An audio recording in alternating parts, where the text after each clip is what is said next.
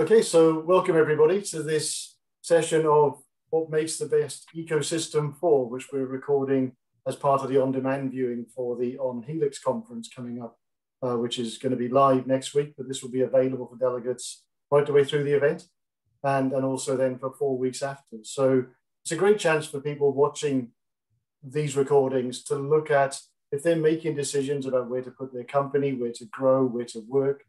They get an idea of what the dynamic is and what's going on in those different locations, as well as us collectively discussing what are some of the key challenges that you want to be addressed by the ecosystem. And today's session, I'm grateful for such a great panel of varying insights and roles to come together, because we're going to be looking at, what's a great ecosystem for building the team for a science company. Accepting it's not all about lab work, it's not all about the corporate side, but it's actually putting the whole team together. And what ecosystems work for that and maybe what's important. So as Tony Jones and Chief Executive of Nucleus, it's my pleasure to host such an expert group in front of me. So with that, I shall hand over and maybe ask Brad if you'd like to introduce yourself and give us a sense of why you think is great where you are.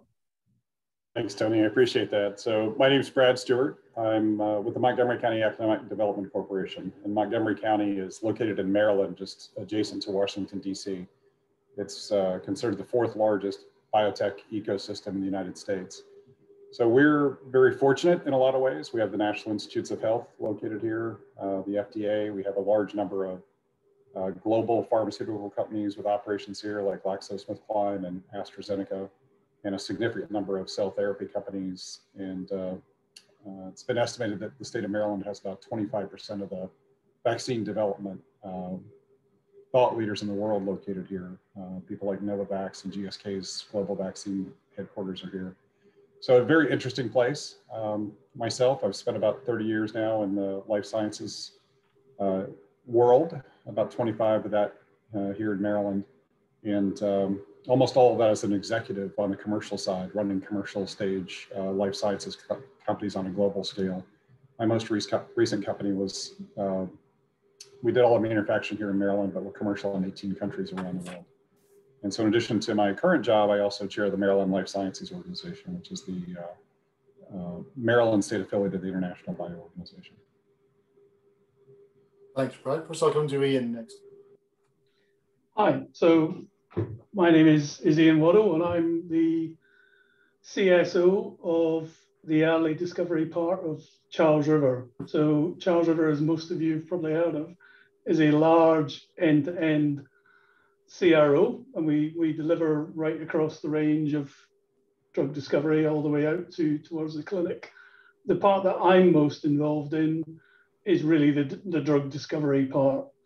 And we have a number of different sites, but they are all pretty similar in that they tend to be near a biohub. So the one I'm sat at today is on Chesterford Park, close to Cambridge, and really it's vital for us in terms of retention of staff, in terms of recruiting staff to be located close to a biohub that contains actually a plethora of different companies. So from biotech companies, startup companies, through to big pharma like AstraZeneca. So a little bit more about me. So a bit like Brad, I've spent slightly more than 30 years in this industry, 20 of which were spent in big pharma. So I went through the ranks at AstraZeneca, pretty much always on oncology. So I'm an expert in oncology. Ended up mainly doing translational science. I then switched for 7 years to working for a charity, again, also Cancer Research UK, again, always doing drug discovery. And then I joined Charles River about 4 years ago, initially as the head of biology, so looking after about, it's now 350 biologists spread on now 6 sites. And one of the reasons I joined Charles River was actually to get involved in a broader landscape of drug discovery, which often surprises people when they hear that in terms of a CRO. Excellent. Sarah? Sure, thank you. My name is Sarah Niemann. I am the Manager for International Affairs at Life Science Nord. We are a cluster organization, so basically an entity that facilitates contacts within the life science industry in northern Germany. So we do represent the two northernmost states in Germany, which are Hamburg and Schleswig-Holstein. So basically everything up until Scandinavia. We represent, as a cluster organization, roughly 500 companies, research organizations, universities, clinics, and the like. And that basically spanning both biotech, medtech, but also pharma, from startups to large companies like Olympus, for instance, has their European headquarters here, or Philips, or other companies as well. So a very diverse group of life science players, I want to say. And as we're talking today about the building kind of science teams and recruitment also in that sense, I think we're very fortunate to be, I want to say, a feedback provider to also the university system that we have. So there are 8 universities connected to life science in our region. So we kind of, as this connecting factor, can provide feedback from industry to universities, and then provide assistance in building future courses. Yep. Thank you for having us. Okay, Matthieu. Thank you, Tony. Very excited to be part of the panel with you guys today. So my name is Matthieu from Provence Promotion. We also use the name Invest in Provence. That is more obvious. This is our trademark. So we're an investment promotion agency based in the south of France, in Provence, in Marseille, exactly. So we're very lucky to be on the Mediterranean Sea, but we have also a large bio-cluster with about 400 companies here in the south of France. And we, as Provence Promotion, we support both French and foreign companies investing in a region. And when thinking at what we do now, because we have 6 sectors of excellence, but we've been narrowing now to 3 priorities after the COVID crisis. I mean, within this recovery plan that we are now supporting. And among the 3 priorities, health tech is the first one we started. It has been supported by the metropolitan area with a 1.3 billion euro investment within the coming years. So this is definitely important here. And we are lucky to have originally the second concentration of research in life science in the south of France. We have also a large number of hospitals, meaning that we can have access to trials for foreign companies investing here in the region. And finally, we are not a region where big pharma, large companies originally invested. So most of the health tech startups or companies we have here, they were originally launched in the late 20th century, so in the 90s. So it's quite a young cluster, but with lots of dynamism. We are a land of entrepreneurship. That's really is characterizing the southern France. And based on that, this is a growing cluster. And we, as an investment promotion agency, we are also building internationally relationships, connections with other clusters around the world. So for example, in the US with Biocom in San Diego, we have also been working with Japan, with the JBA. We are twin city with Hamburg. So I had the chance to meet Sarah a couple of years ago at a different position, but definitely Hamburg is of high interest for Marseille and southern France. And about myself very shortly, so I've been working within the biotech and medtech industry for the past 20 years. I had the chance to supervise the biotech sector, health tech sector at Provence Promotion. And then I had a short experience within a recruiting company. And now I'm back into this economic development world, but in charge of international relations and also the overall strategy of the agency. So probably I will comment more about talents and the way we can attract talents here and the priorities when thinking about how to build a science company. It's okay for you, Tony. Yeah. Excellent. We'll come back. And Niall. Thank you. Great, thank you, Tony. So yeah, delighted to be here with this panel of experts from across the world as usual. I look forward to an excellent conversation. So by way of introduction, my name is Niall Kerrigan, and I'm the Business Development Manager for the Life Sciences sector portfolio with an organization called Calgary Economic Development.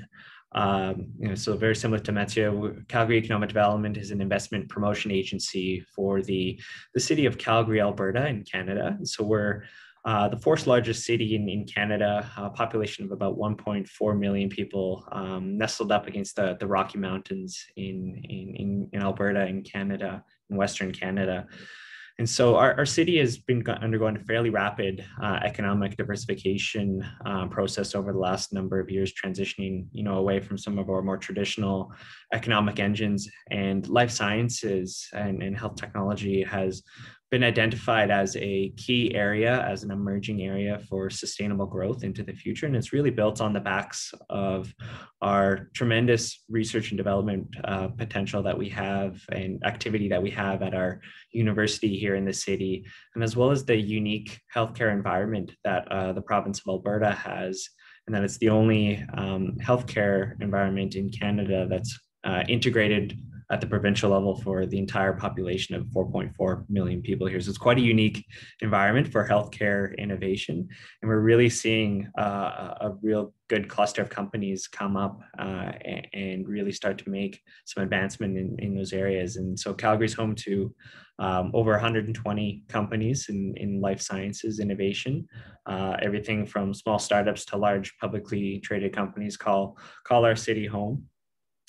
And so, I'm really delighted to weigh in on the panel here, maybe bring a bit of a different flavor on what, some of the challenges and barriers that exist to the early stages of an emerging ecosystem. I think they can be quite different than some of the more established ecosystems in terms of the talent requirements and the talent recruitment challenges and the traction barriers and stuff like that. But I think it also the opportunities for companies to maybe make investments in regions that have an emerging cluster and have maybe a supply of talent that's not quite as competitive, I think are quite different than some of the other sectors. So really looking forward to the discussion today, Tony.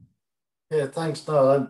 I'm pleased with the sort of mix of perspective here, I think, because sort of Brad and Annie and I sort of looking at you two from that sort of commercial side of building teams and companies and have them and keep them. So I guess maybe I'll come to you first, and I'll come to Ian first and then to Brad. What do you think, how big a factor when a Charles River then decides, we need to expand our teams and grow? How much can we recruit the right workforce play in that decision?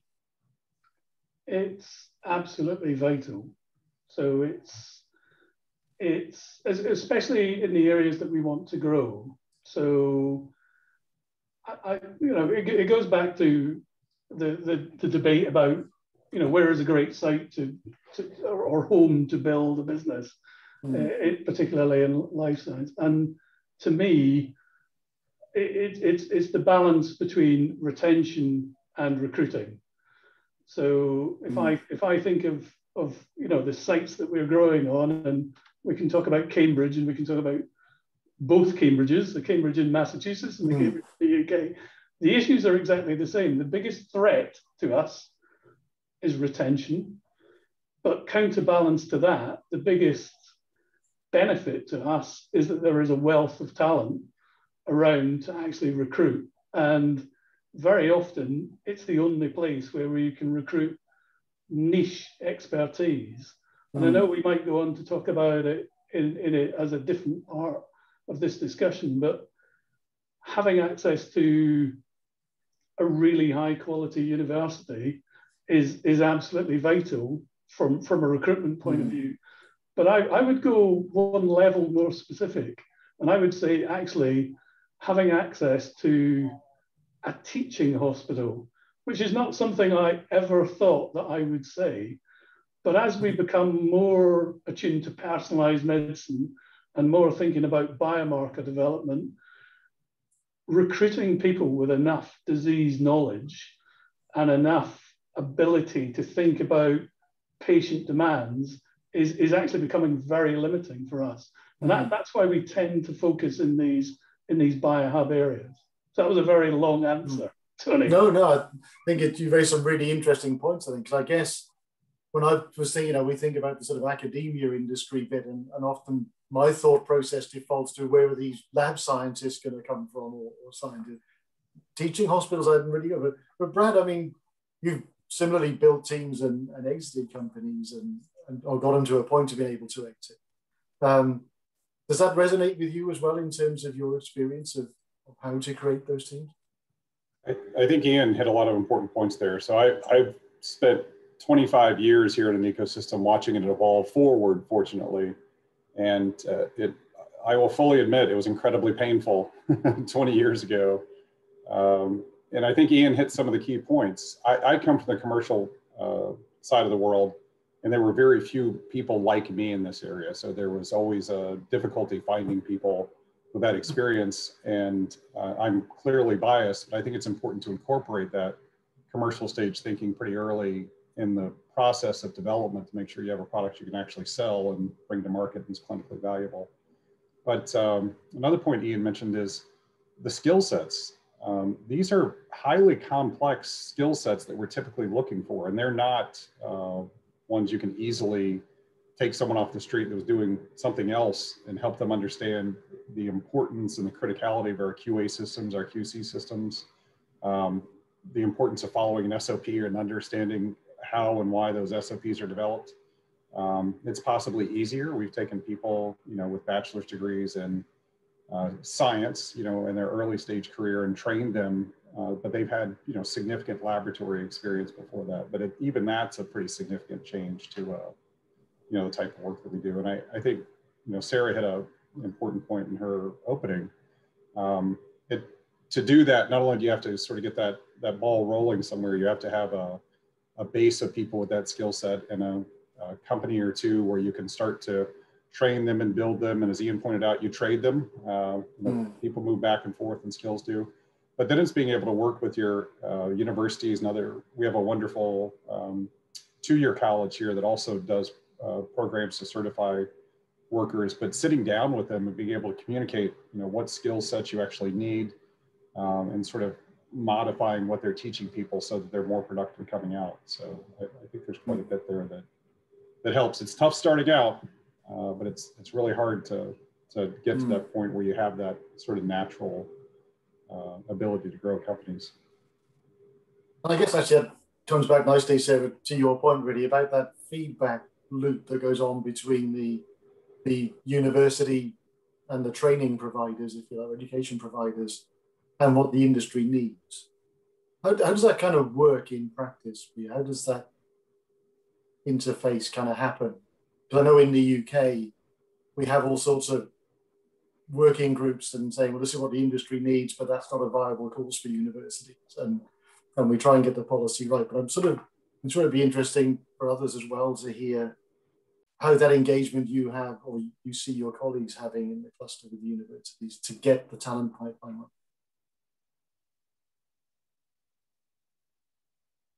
You were addressing that to Ian, correct?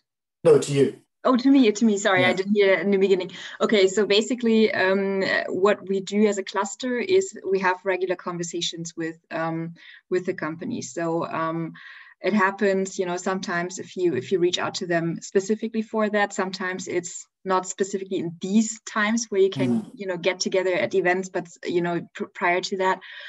So basically at some point you hear about the needs and the difficulties and some shortages. And I wish I had, and I wish I could recruit these types and that types of people. There's a specific skill set for universities to kind of to educate, but perhaps to add a little bit of an additional perspective that I think is specific to Germany is that not all life science, I want to say, specialists come out of universities for us. So we do have a very strong apprenticeship model, which is, you know, usually you have a certain type of school, you know, like a few months that you spend in school, but the most work and education that you get is in labs specifically. So, so for lab technicians, for instance. So that adds kind of a little bit of a complexity to it, because you can't really plan for that. You always need labs that cooperate. And I think that goes very much into the direction what Brad just pointed out with the 2-year degree. So you always need this kind of practical work that people can do as part of the education.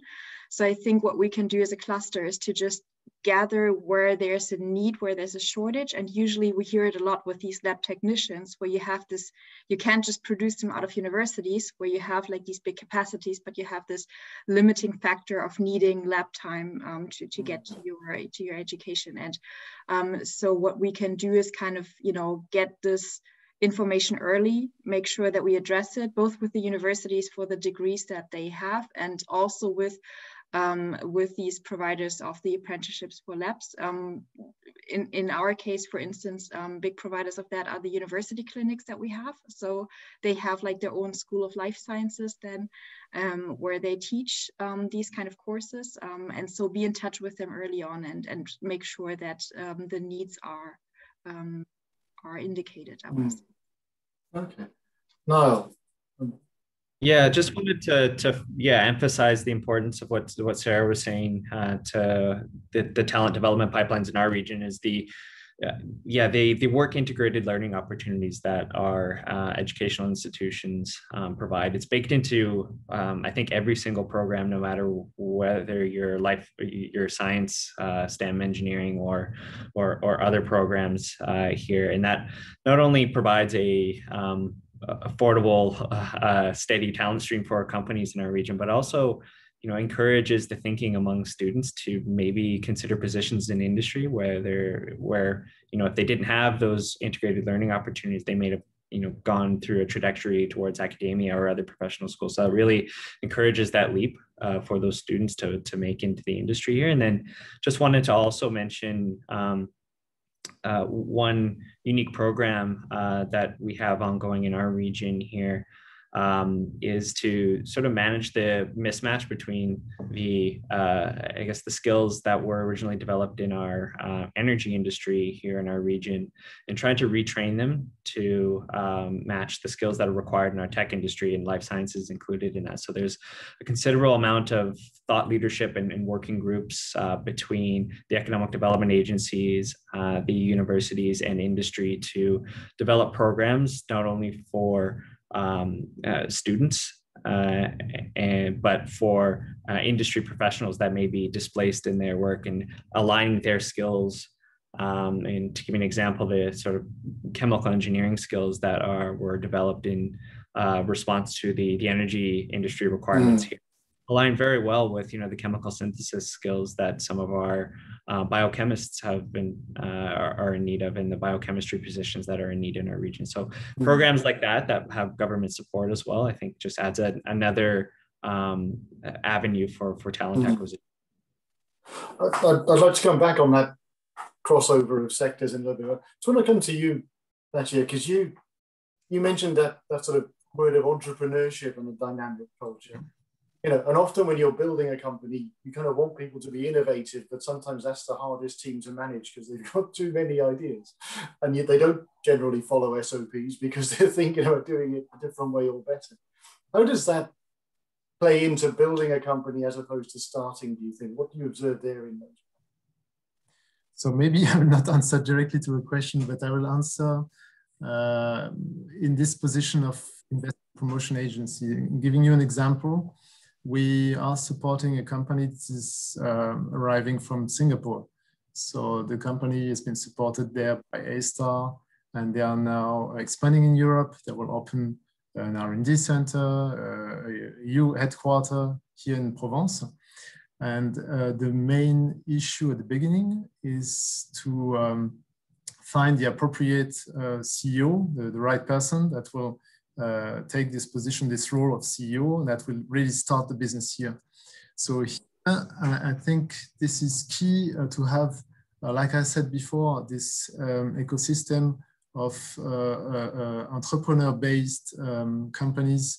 So I've already in mind a couple of people I know in the area that could take this role, and this will be definitely a good way for them to, for this Singapore company to accelerate the business here. So in our role as economic development agency, we really can accelerate international expansion from companies that are investing in Provence by finding the right person. So this is key business. Another point that I would like to add here is that the challenge of mobility. Sometimes the people are coming here with their family, with their spouse. So, and we have developed a specific offer so that we can really help them find the right school. We will have a new international public school in 2024 with over 3,000 students. It will be huge for the region. It's the second public international schools. We have also other private schools, but we'll have this public school. And definitely the fact that the Provence region is, how to say, is really pushing hard to become the leading region in terms of new international sections that they are opening in all the schools all around the metropolitan area. I think this is really important. And also what we have been developing in terms of kind of toolkit set with a brochure that is describing the different areas where you can live here in Aix-Marseille Provence, so you can better understand what are the different neighborhoods and what are the specificities. This is also really important for the people arriving here. And we have also something called Be Welcome in Provence, that is something that will help the family to establish here in Provence, to find a job. So this is really something that is quite easy to use for newcomers. And I think this is also key, mobility for investors, for international investors. I guess, you know, when I'm thinking as you're chatting and reflecting on some of the other comments, you know, the level of individual in terms of qualification, and we're training, if they're coming in from an apprenticeship and they're local to begin with, you know, it becomes more and more specialized and less of them, I guess, to some degree. So you're then going to have to start recruiting sort of maybe more experienced and senior team leaders from elsewhere. So, I mean, I'm going to sort of look at you, Ian, a little bit here, and where do you think that balance is? You know, is it easier to nurture and develop the staff where they are? Or is it a healthy thing to be recruiting in from outside? Or do you need a bit of both to keep dynamic? I think you've answered it. You definitely need a bit of both. You definitely need a bit of both. And that for me is really about challenging thinking. So it's really about bringing some energy to the discussion and the diversity of thought. So I would always strongly advocate a mix between growing internally and bringing people in from the outside. But on the point that you're talking about, I really resonated with what Sarah was saying and what Niall was saying. And if I could change one thing about the United Kingdom, it would be the pejorative use of the word technician. You know, they are the absolute heart of what we do. They're the absolute core of what we do. And really, we train them. So we've got a fantastic apprenticeship scheme, and we've got a graduate training scheme. But really, we have that because it's the only way we can get really good technical staff. It's not necessarily the ideal choice. It's what we do in response to the situation we find ourselves in. But for and I was about to use it in the pejorative sense myself, but for some of the more specialized roles, I think I would always advocate a balance between training people internally, but also recruiting skills in. You know, where we're really struggling at the moment is to be really obvious is informatics in its broadest sense. As the industry heads more towards artificial intelligence and machine learning, pretty much bioinformaticians and computer-aided drug design experts can pretty much write their own check. I think everybody is desperate for them, and living in a bio-hub, and you know, it's true of both Cambridges, it's true of South San Francisco. I even think of my colleagues in the Netherlands, where we're still struggling to recruit these real experts. But I do think Europe, and if I was to use my colleagues at our LIDA site, they have a much healthier view of people with technical skills. So that's that was a slightly controversial. No, I think that resonates a lot with me. I think because for a long time, you know, in the UK, I'm going to be interested what happened elsewhere, because we kind of focus so much on academic qualifications that vocational training became some sort of second-class route or citizen status. Yeah. But how does that play out with you, Brad, in Montgomery? Are technical skills and training valued as much as the academic qualification there? We're trying to change that.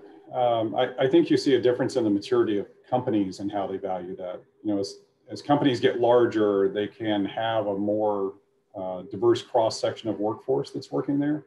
And we had a discussion about this recently and included 3 of the larger companies here. I mean, they're 1,000+ employees.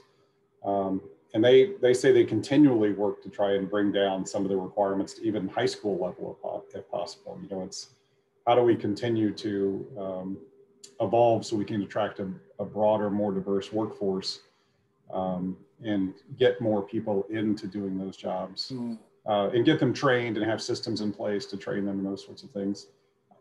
I do see, quite honestly, I mean, we have a huge number of PhDs and postdocs and people here because of the National Institutes of Health and those sorts of things.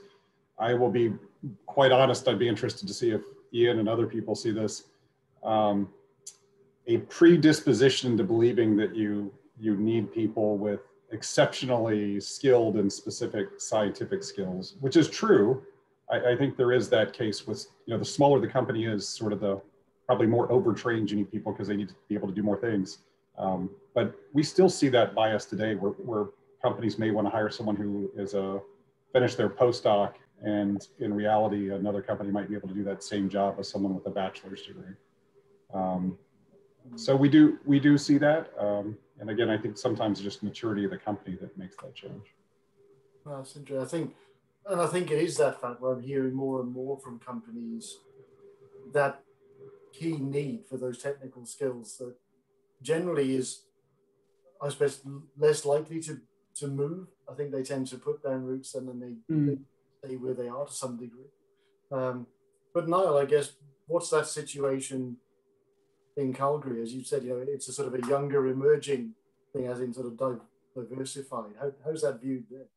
Yeah, so I'd say our talent pool, just because we have a strong history of a strong health and life sciences R&D institution here at our local university and at our sort of neighbors up the road in Edmonton in Alberta. So there's always been, I think, a strong talent pipeline of highly trained students and potentially overqualified students available to our industry. And what's, I think, in more demand now, and just strictly due to the maturity of the ecosystem, is those individuals that have that scientific qualification, that minimum that they need, but with the industrial experience and, particularly the experience in going through the health innovation journey more than one time, and, recycling that talent back through to some of the younger companies is, I think, where the growing pains is as an ecosystem right now.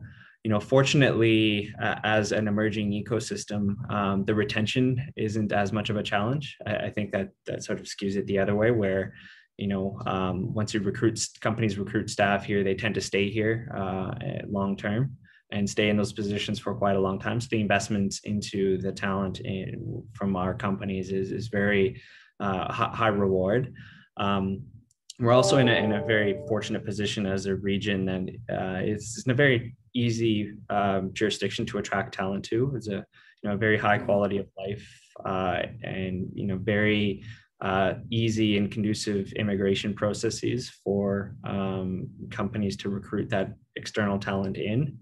And so we are seeing, a net new, addition of talent to our region that way, as well as the talent coming through our university. But I'd say that's kind of the sort of the challenges that exist for an emerging sector is really that having that strong talent, scientific talent, combined with the industrial experience and the experience of going through the gauntlet of developing a health innovation through the cycle more than one time, which is just so critical to making it happen again. And Sarah, I've always had an impression, from the outside looking, that Germany kind of values the technical skills and workforce perhaps more than we've been guilty of not valuing. I don't know whether that's a solid assumption. I was very what Brad just said. It really resonated with me that just this looking towards being overqualified and being towards always the highest degree. I think to some extent we've been fortunate that this apprenticeship system has been in place for I don't know how many decades. So this is something that I think I grew up with, my parents grew up with. So this was something that was always highly regarded. And in not just in life science, of course, but in any kind of industry, we always had this dual system, and only, I want to say, a rather small percentage went on to university. That has changed recently. So there's more of a shift towards academia, which is not a bad thing, not at all. But I'm curious to see how this is going to evolve in the next 10, 15 years, if perhaps this, this apprenticeship is getting a little bit out of fashion. I don't know, but we will have to see.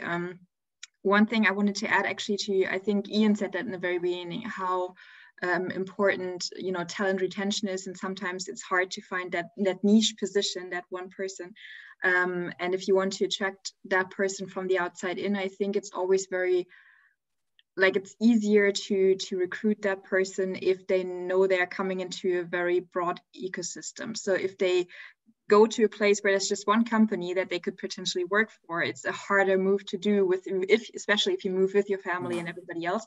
And particularly now that, and you mentioned it as well, that the positions get so interdisciplinary, that you need more IT people now in life sciences and other, skills, is perhaps it's good to have an ecosystem that's not just one industry, but has actually a breadth of different potentials where you can recruit from one part from the other. So I guess that's also interesting to see how the next 5 to 10 years are going to develop.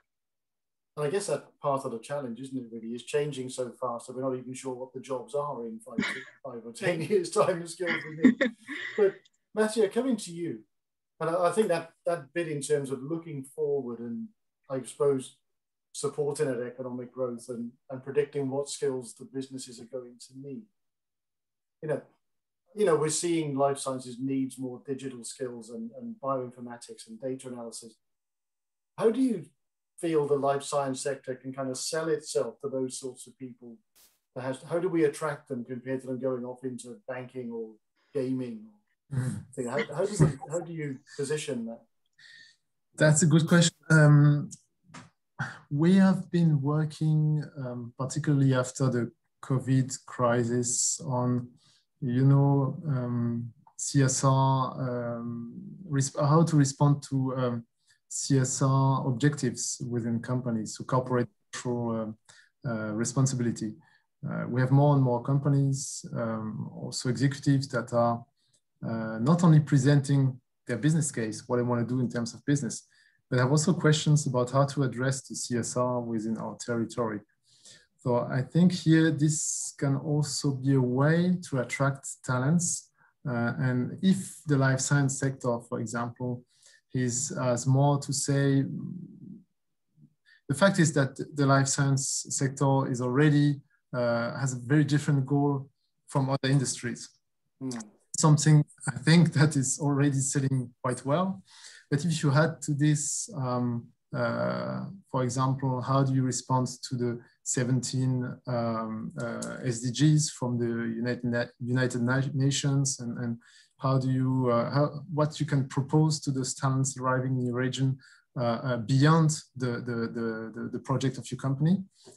This is also a different way to attract them. But when I look at the digital sector, we see the trend is that we see more and more talents that are moving into the health tech sector. So there is an appetite. There is really most of the young talents today are quite excited to work for a biotech or medtech company. So I'm not very worried, I would say, about it. May I add to that? May I add one thought to what Matthieu just said? Is I very much agree with what you said. And before I joined Life Science Nord, I was actually working in the IT industry, so a little bit of a career shift.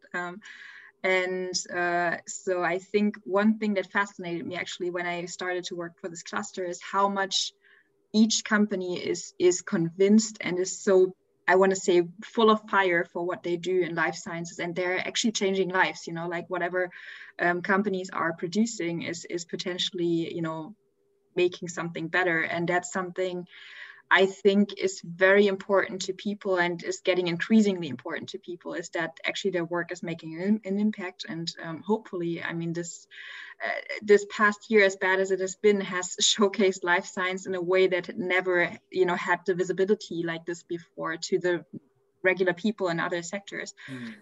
So hopefully that's going to give it a push a little bit. Will bring us even more talent now, because they know what difference they can make. And it's you know, it's kind of probably been one of the times where I guess what we've heard so much about is sort of environmental change needed. Actually, this has really put healthcare and life sciences in the short window to say, well, this can make a big difference too, and we need these things.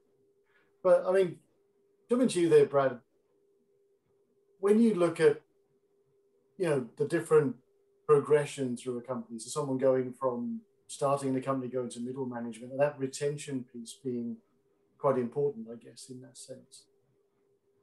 Do you think there's a point where the roles open up in, I don't know, roles outside of the lab that grow the company, where actually the background industry that individual comes, so whether it's on corporate development, and I guess finance, a lot of the skills that come across, but, you know, but in some of the more technical manufacturing space, they're regulated equally as heavily as life science. So is there scope for people to come from other industries into life sciences at a senior level? I think there is. I think it depends on the position. Certainly, we've done some work recently during the pandemic where we had a boot camp to train employees who were displaced during the pandemic to work in manufacturing in biotechnology, and that was successful. I think just like, I mean, at the end of the day, management is management, and good managers can be good managers everywhere. The challenge is your depth of industry knowledge over the years becomes incredibly valuable, at least as valuable as those skills you have. And we work in a remarkably complex industry. So I have seen people who are, you know, at the senior leadership level come from other industries into biotechnology or life sciences and be successful, but that's, I think in many cases, more an exception, and they have to be smart enough to surround themselves with deep expertise in the field. Trying to explain drug reimbursement or pricing to someone who has not done this before is impossible. Trying to explain why Ian can't manufacture a cell therapy for a clinical trial in a day is impossible to explain to people. So I think it's possible. You just have to recognize the value of that depth of experience about the specific fields. And I think Sarah and Neil and Matthieu are all hitting on a very important point there. The challenge with getting those people who do have those skills to relocate is they do have roots, right? They've got deep roots in the communities they're in. We live in and work in an inherently risky industry where it's not unlikely the job you're going to take is not going to be successful with nothing to do with your skill set, just because the science fails, the technology fails, or a clinical trial fails. And there is a critical need for there to be enough scale in the industry for people to be able to find that next job if that risk occurs. And I think that's important to think about as we all look to continue to grow and develop. And two, and maybe others have seen this, we see a remarkable number of people in this industry whose spouses also work in life sciences. And so it's not just that that person you attract has to be able to find a job and feel comfortable. Their spouse also has to be able to find a job, which does sort of create that need for building the density over time to allow that to happen. And I guess that's that's kind of an interesting observation, I think, because quite often we hear say, well, you've got to think about the spouse and the family. But it's amazing how many partners are scientists too. When I talk to people who've moved to the cluster where we are, they just work in a different company or they're in the university. And I think that was probably one of the challenges I was hearing a lot from our companies around Brexit. It wasn't just that they could be losing that one individual from the lab, but they're potentially losing their spouse as well somewhere in the company. It was sort of, it was a real sort of dilemma for lots of them. But Niall, you touched upon this sort of economic development strategy of diversifying out of sort of more traditional industries into things like health tech and life sciences. I mean, have you found that there's a natural synergy between those other industries or history of those industries and particular parts of life science? And I'm trying to think is it more likely that emerging clusters or environments can go into digital health and health technology and medical devices easier than they can go into biopharma R&D? Yeah, exactly. I think you partly sort of answered the question there, Tony. Probably the most accessible sort of subsector, if you call it, in health technology and in life sciences would be in the digital health realm, where there's such a overlap of skills and digital skills that are critically important and developed in other industries. And I think where you see a strong sort of software technology industry, you'll undoubtedly see a lot of health tech and med tech being developed out because people are very interested in making positive impacts with their technologies and solutions that they're developing. So absolutely, I think we and Calgary is no exception to that as well. We have a very strong, growing digital health cluster scene here, and really a lot of people that had been trained in other sectors and other areas jumping ship to there. And I think Matthieu was talking about the impact that COVID has had on interest in the sector, and I will further emphasize that just the life sciences and pharmaceutical manufacturing and vaccine development being on the tip of everyone's tongue and on the newsreels every day, I think has really heightened the interest in the sector, particularly here in Calgary, where we do have a number of vaccine developers and manufacturers here, and they've seen a nice overlap in some of the skill sets that had been developed, and particularly in the chemistry knowledge bases that existed in our traditional sectors here. They've been able to really recruit from there and train up individuals to now, run vaccine manufacturing facility here in Calgary. So I think there's definitely some low-hanging fruit. It would really depend on where the traditional sort of industries existed in a region, but for Calgary specifically, there was a lot of engineering and a lot of chemistry knowledge, I think, which has some overlap. And then, of course, the digital skills, I think, are probably where the lowest hanging fruit is for overlap between life sciences sectors and other ones. And that convergence, Ian, does that make your job as a leader, a senior leader, more difficult? Because you're then managing diverse skill sets compared to maybe what it was even 5-10 years ago. It is very different. And, a lot of what Niall said really resonated with me, because as we become more digital, as we become more, it's really all driven by large data. As we become more dependent on the analysis of that large data, we are looking to different skills groups. I mean, you I think, made a joke of losing perhaps bioinformaticians to gaming companies. But actually, I see it the other way around. I see the sort of strategy and the skills that they have is actually more relevant to what I want to do with that that data because they have a much more strategic way of thinking about how to use that data. But you're right, it is difficult to manage. Where just interestingly, where I tend to lose all my bioinformaticians is actually to supermarkets. And actually the way that they use data is something that I think we as an industry need to learn from, because they're very, very consumer focused. They're very customer focused. And I think we just need to change that balance. But does it make it more challenging? It probably makes it more exciting, if I'm honest, because it's, I and I think Charles River really like a diversity of opinion and a diversity of thought. You know, and probably the most influential person in my career in life sciences, and I'm very much a biologist, was a physics teacher. And he just thought very differently from me, and it helped me think differently about the problems that I face. I know, and building teams in the kind of current societal landscape, I guess, and you know, we hear the word diversity and inclusivity and things so much, but actually it's the diversity of thought process quite often is the hardest to see. You know, I mean, you can have a diverse physical looking set of people, but actually if they're all University of Cambridge graduates, are they actually that diverse if they're in the same subject? You know, I would completely agree with that.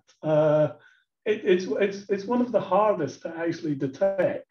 Well, it's not hard to detect, but it's hard to nurture and always explain to the rest of the management team how you actually value that diversity of opinion, because very often they can be quite left field. But I think particularly in the sector I work in,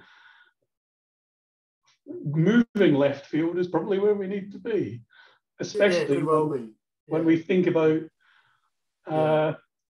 you know, patient stratification and how we personalize medicines. It really is a more strategic way of designing drugs. Yeah, and I think I've always found it, I suppose, intriguing. I think it was Medici that was saying innovation happens at the intersection of those different disciplines. And you know, we're in a highly innovative field, so I guess it's natural it gravitates that way. I'm conscious I'm taking up a lot of your goodwill and time on the calls, and we're around to only about 5 minutes, sadly. But I'm just thinking, you know, in a sense of, you know, lots of people watching this will be either in the process of building their teams and companies or wanting to build their careers. So if you look back at a 20-year-old version of yourself sat next to you, and you thought there was one transferable skill to make sure they were developing for themselves, but also to put into their team, what do you think that transferable skill would be? And I'll come to Matthieu. Thank you, Tony. That's a tricky question. I would say you'll have to be very adaptable, flexible. This will resonate with what Niall and Ian just said about the digital transformation and this importance of data as well. So we see this life science sector evolving fast, and the importance of data. For example, I think that the data will be enriched by other data, and particularly in connectivity hubs like Marseille, where you have those submarine cables arriving here, and we are already in the top 10 hubs in the world for connectivity. We'll probably be in the top 5 soon. Today, we don't really understand what is the immediate value for a life science company. But I'm quite sure in a couple of years, for this reason, it will become very, very important to be close to a hub like this and to benefit from a high connectivity, large bandwidth, very short latencies between Europe and Asia, Europe and Americas. And this will be key probably in the near future. Thank you. Brad, what transferable skill do you think is most valuable? I'll give you two. One, I'm desperately thankful that I got all my education in science and learning. It wasn't the science and the facts I learned themselves. My undergraduate degrees in microbiology, I would be useless in a lab. But the ability to learn that scientific process and sort of continue to work at it and understand that there is a solution to any problem, and the way to figure that out and the process to get it done is invaluable, and a skill you continue to hone through your career. And the second is sales. I started my career in sales sort of unexpectedly, but you realize as you go through life that that ability to get people to, let's say, agree with your opinion or motivate them to believe in the things you're trying to accomplish is critical, whether you're out trying to raise money, get your team focused on the problems at hand, and to cause your company to be successful. Excellent. I'll come to Ian. So if I was thinking all the way back to when I was 20, I would actually go for a soft skill as well. So far more valuable than my degree or my PhD or any of my scientific skills is actually influencing skills. And it kind of resonates with what Brad was saying there. But thinking about all the people I've had to influence, whether it's been in big pharma, whether it's been in a more academic setting, whether it's been in a CRO, or whether it's been, I do a lot of consulting with biotech companies, actually having the skills to adapt your style to influence the people that you're speaking to. And, you know, as a scientist, my default is rational persuasion, just like every other scientist that was ever born. But it's realizing that doesn't always work. And you have to have a backup strategy. You have to have a different way of approaching it. And that's what I would tell my 20-year-old self is, wow, that's probably going to be the most useful skill you'll ever have. Yeah, indeed. And Sarah?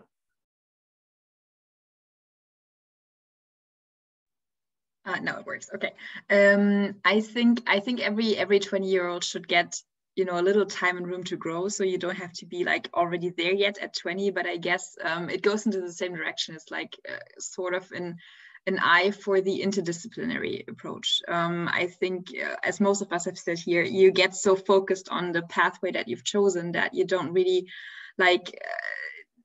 put yourself in positions where you have to learn something completely different from what you do. And I think maybe forcing people a little bit to do that very early on, to, you know, get out of their comfort zone and get comfortable with that, of being outside of your comfort zone. I think that's important, and people tend to learn that a little bit too late. And Niall? Sure, yeah, so lots of tremendous things said already, but if I were sitting next to 20-year-old myself here, I'd, you know, make some encouragement just to take a dive into the data science side of life sciences. You know, I'm watching so many amazing innovations come up, and it's just really scratching the surface of what we can do with the tremendous amounts of health data that we're all holding on to, and the way personalized medicine is going and impacting every single area of medicine. I'm just in awe at what I'm seeing and the innovation that I'm seeing. So I think that intersection of life sciences and data sciences is an area I would say from a technical standpoint, and then maybe a soft skill to throw in the mix as well is in, you know, very much in line with what Ian was saying, is the sort of the marketing skills and the ability to market your ideas and yourself to others. And so understanding how to package the information that you're trying to convey to others to make sure that it does resonate with them, that you're able to influence with them. And, you know, it influences your ability to sell as well, whether you're selling products or you're, you know, selling investment in a jurisdiction. Those marketing skills come in so importantly. Well, thanks everyone for all your insights. I think if I was picking one skill I wish I developed sooner, and actually developed any time. So still, as you will have noticed, communication isn't one of my strong ones. I tend to not communicate it with clarity sometimes. But I think that would be one thing that I just think communication drives everything. And I think that is the one theme cutting across this is how do you engage and get people to want to work with you to build your company and sell that vision. But I've thoroughly enjoyed spending my extended coffee break picking your brains about what makes a great ecosystem and the challenges. I wish you well with the rest of the day or evening, depending on where you're based. and I hope we'll catch up soon. But thanks, everyone. Thanks, Tony.